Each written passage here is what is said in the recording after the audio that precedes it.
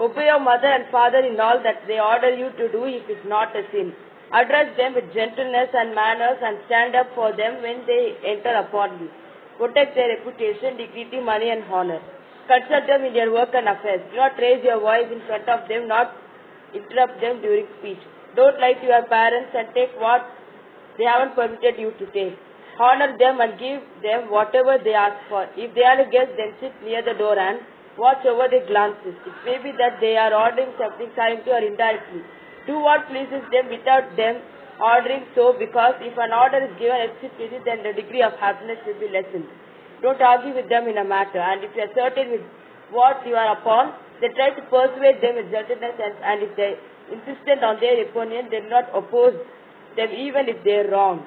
Don't laugh in their presence if there is no reason to laugh, and do not eat the food which is placed close to them, and do not extend your hands towards them, put before them.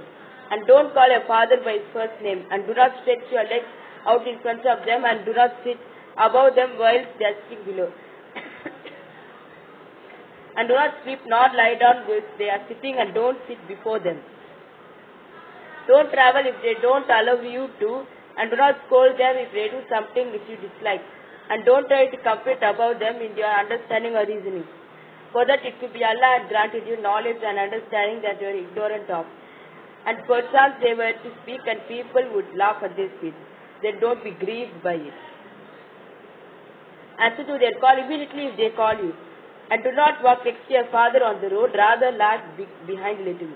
Don't accompany the one who isn't good to his parents, and beware of those who are disobedient to their parents.